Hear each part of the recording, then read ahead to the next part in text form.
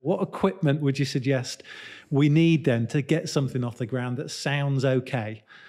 Yeah, I would just start with Zoom to record, because we're keeping costs low, right? So Zoom, you can do it for free if it's below 40 minutes.